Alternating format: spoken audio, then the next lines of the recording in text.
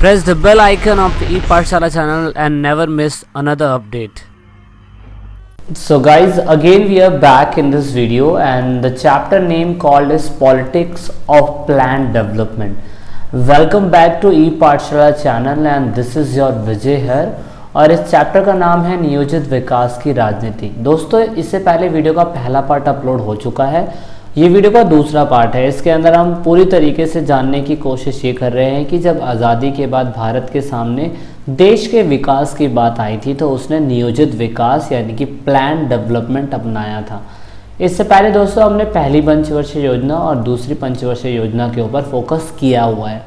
अब दोस्तों जब पहली पंचवर्षीय योजना और सेकंड 5 ईयर प्लान स्टार्ट हुए थे तो बहुत सारे विवाद हुए थे, क्योंकि बहुत से लोगों का मानना ये था कि जब पहला पंचवर्षीय योजना आया था तो उस समय पे सरकार को कृषि पर ज़्यादा फोकस करना चाहिए था और उसके बाद फोकस पूरा हुआ नहीं। दूसरा था कि जो दूसरी पंचवर्षीय योजना थी उस पर इंडस्ट्रीज़ पे फोकस किया गया था, तो इंडस्ट्रीज पे फोकस किया जाना चाहिए था या फोकस नहीं किया जाना चाहिए था, वो प्रमुख विवाद थे। क्योंकि दोस्तों आप सभी को पता है कि कुछ लोगों ने कृषि का सपोर्ट करा, कुछ लोगों ने कहा कि हाँ भाई जब पहली पंचवर्षीय योजना हुई थी तो उस समय पे पिछड़ी जो अर्थव्यवस्था थी कृषि के हिसाब से सुधर पाई थी और संसाधन का जो स्वरूप था यानी कि जो रिसोर्सेज थे वो बहुत सारे बने। लेकिन दोस्तों बहुत से लोगों का ये भी मानना था कि जो सेकंड 5 ईयर प्लान बनाया गया था वो कृषि के ऊपर ही बनाया जाना चाहिए था, इंडस्ट्रीज़ के ऊपर नहीं बनाया जाना चाहिए था, जिसमें से JS कुरियप्पा है और चौधरी चरण सिंह थे जो पहले कांग्रेस के नेता थे और फिर लोक दल के अंदर शामिल हो गए थे। उन्होंने कहा था कि सेकंड 5 ईयर प्लान भी जो होना चाहिए वो कृषि के ऊपर ही होना चाहिए था, जिसमें से आप JS कुरियप्पा को देख सकते हैं, ये आपके बुक के अंदर भी इनकी इमेज मिल जाएगी।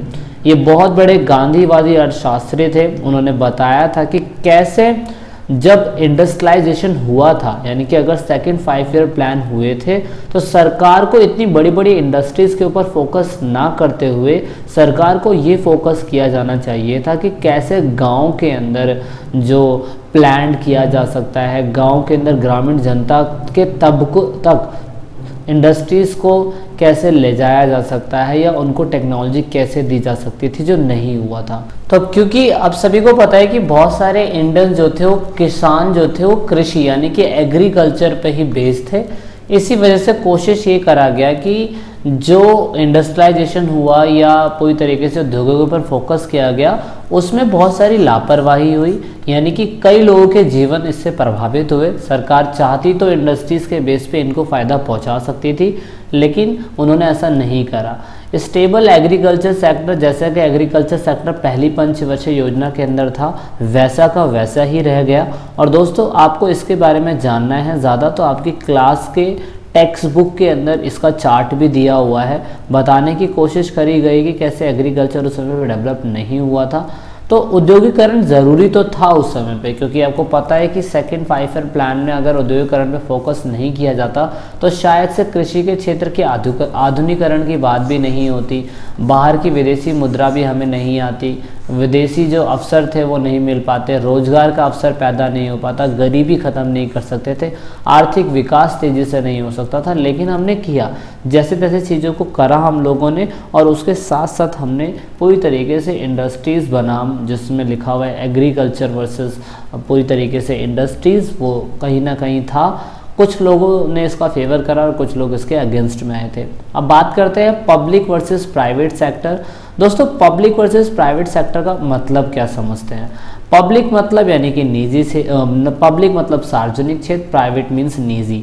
अब क्योंकि मान लीजिए चाहे कृषि हो रहा है चाहे इंडस्ट्रियलाइजेशन हो रहा है, दोनों में क्या कहते हैं आपके सरकार का इंटरफेरेंस भी रहेगा और पूरी तरीके से निजी क्षेत्र भी उसके अंदर रहेंगे। पर बहुत सी कंट्री के अंदर दोस्तों ये चीज़ें नहीं अपनाई गई है। अगर आप पूंजीवादी मॉडल अपनाते हैं तो आप देखेंगे कि सिर्फ और सिर्फ निजी क्षेत्र जो होते हैं प्राइवेट सेक्टर उसको ही फ़ायदा होगा, और अगर आप साम्यवादी अपनाते हैं तो पब्लिक सेक्टर को ज़्यादा फायदा होगा और स्टेट के पास ज़्यादा पावर हो जाएगी। तो इसीलिए आप देख सकते हैं इस मैप के थ्रू ये समझाने की कोशिश करी गई कि कैसे पब्लिक सेक्टर सरकार ने अपने हाथों में ज़्यादा लिया और उसने प्राइवेट सेक्टर को भी बैलेंस करके रखा। इसे ही मिक्स इकोनॉमी कहा जाता है। मतलब उन्होंने क्या करा कि उन्होंने कैपिटलिज्म और कम्युनिज्म दोनों ही अर्थव्यवस्था को दोनों को साथ में लेके आने की कोशिश करी और इसे ही दोस्तों मिश्रित अर्थव्यवस्था बोला जाता है।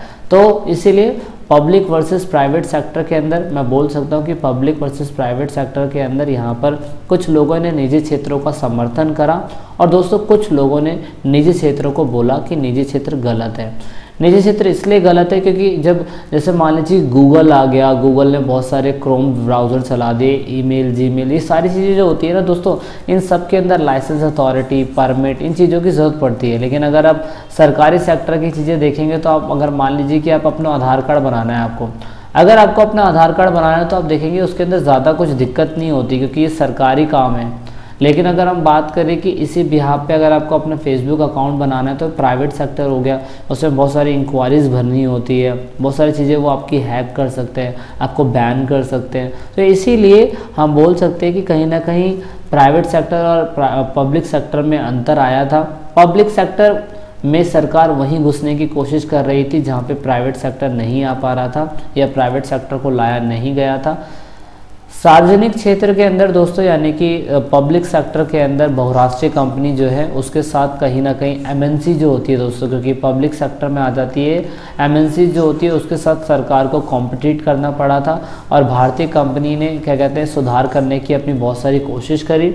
लेकिन दोस्तों जब सरकार के अंडरटेकिंग में बहुत सारी चीज़ें आ जाती है तो आप देखेंगे कि उसमें करप्शन और कहीं ना कहीं भ्रष्टाचार फैलने के चांसेस होते हैं। अब दोस्तों इसके परिणाम बहुत सारे हुए थे। सरकार ने कोशिश ये करी कि जो पब्लिक सेक्टर है उसमें वो एजुकेशन और शिक्षा के क्षेत्रों में पूरा फोकस करें। सरकार का इंटरफेरेंस बहुत ज़्यादा कम हो गया था क्योंकि भाई वैश्वीकरण चल रहा था और सरकार के इंटरफेरेंस की वजह से गरीबों को तो ज़्यादा फ़ायदा नहीं हुआ और ना अमीरों को ज़्यादा फ़ायदा हुआ, मिडल वर्ग जो है उसमें निकल के आया।